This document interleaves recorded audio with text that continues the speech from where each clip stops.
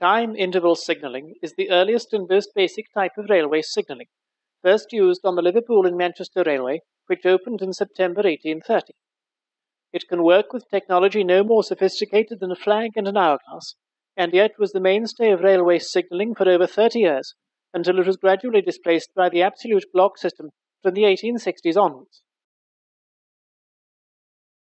During that time, it underwent some changes in technology and practices, which we shall explore shortly.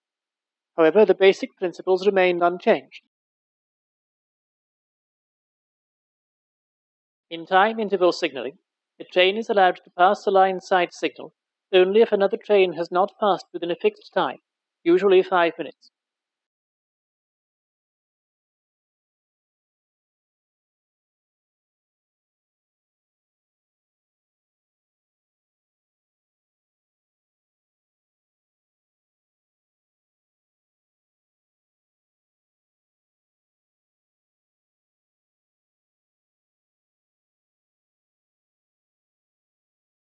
If another train has passed within a longer fixed time, usually 10 minutes, the train must reduce its speed until it gets to the next signal, in this instance to half its maximum speed.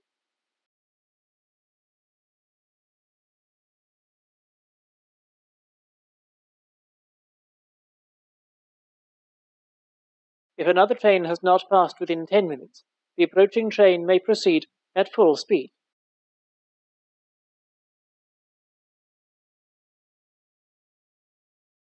These flag signals are the earliest types of line-side signals. They consist of a railway policeman, as signallers were originally known, standing by the side of the track and holding a flag. A red flag signals the train to stop. A green flag indicates caution. And a white flag signals all clear. Because these signals require a person to be present at all times, they can only be placed very close to the policeman's cottage. The first development in signalling technology was the mechanical signal. These are vane signals. They can be placed farther from the policeman's cottage because they can be left unattended. Here is a vane signal showing danger. This vane signal is showing the caution aspect. Note the position of the smaller green vane partway down the post. And this vane signal is showing all clear. Mechanical signals allow for another feature not possible with flag signals, repeaters or auxiliary signals. These are signals placed some distance along the track from the main signals, showing what aspect that the main signal will be displaying. A train can travel no faster than will allow it to stop at the next signal that might, so far as the driver knows, be at danger. On straight track, a driver can see for 875 meters, but this can be reduced by corners, gradients, tunnels, or over bridges. Trains will usually not be able to stop in even 875 meters from full speed. Without auxiliary signals, therefore, it is necessary for most trains to slow down for every signal. Because an auxiliary signal allows the driver to know in advance whether the train will need to stop at the next signal, it greatly reduces the need for trains to slow down for signals if they do not need to stop at them. These are slotted post semaphore signals. They are a later type of mechanical signal also used with time interval signaling. They work in the same way as vane signals, but cost less to maintain and can be placed farther from the policeman's cottage. They are also used with the time interval with telegraph working method, which will be examined in another film. These slotted post signals are showing danger. These signals are showing caution. And these signals are showing all clear. Note that the semaphore arms have disappeared entirely into the slots in the post and are no longer visible. If a train should, for any reason, encounter another train upon the line, for example, if the train ahead is travelling much more slowly than the train behind, both trains will make an emergency stop to avoid a collision. After a period of time, both trains will continue on their way, but will revert to the drive-by sight working method until they reach the next signal.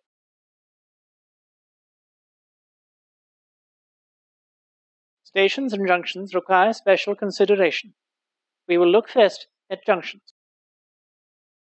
A time interval signal protecting a junction will remain at danger until a train approaches. If the route that the approaching train is to take is clear, the signal will change to show caution. A junction signal never shows all clear.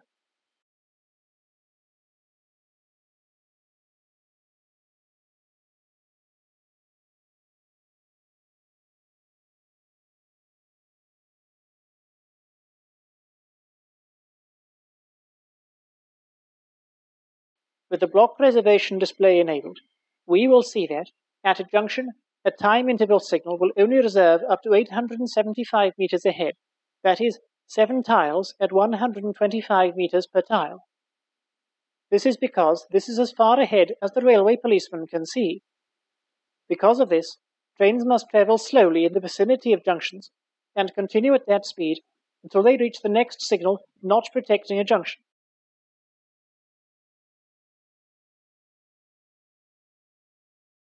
With the introduction of the mechanical signal comes the junction signal, the signal showing which route that a train is to take.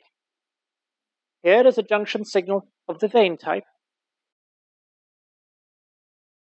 and here is a slotted post junction signal.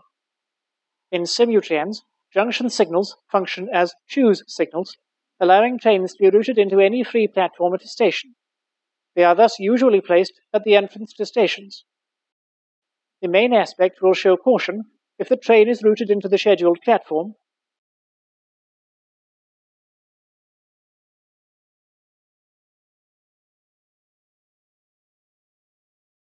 and the diverging aspect will show caution if the train is routed into any other platform.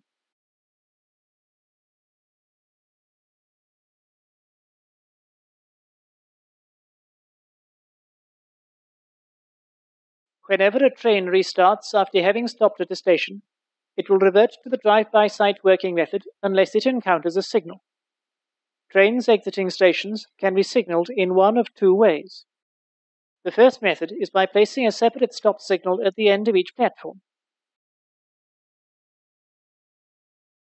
These signals will act in the same way as signals protecting a junction, and will not let trains depart from the station unless the route 875 meters, or 7 tiles, ahead is clear.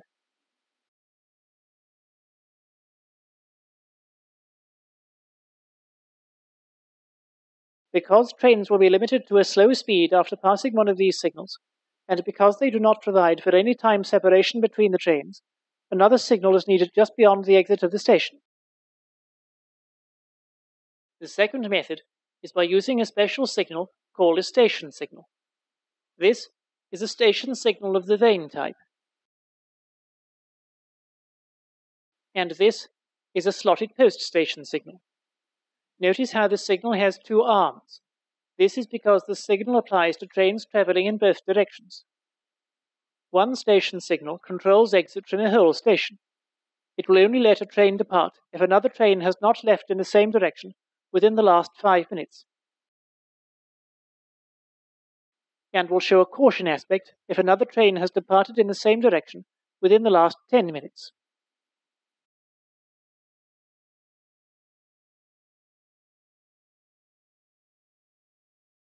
It will also not let a train depart if its route 875 meters, or 7 tiles ahead, conflicts with the route of any other train.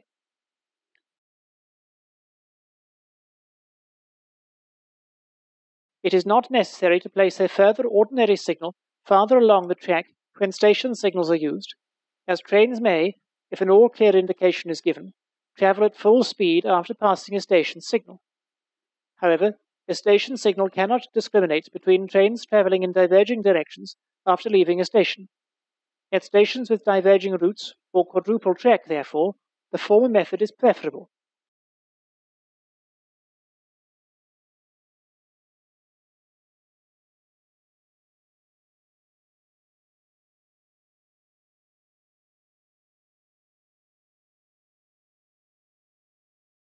Station signals are, however, more economical for use in smaller stations. This film has demonstrated the principles and correct usages of the time interval working method. which is essential for running railway networks with more than one train in the early years. The further film will demonstrate the refinements to the time interval working method made possible by the development of the electric telegraph.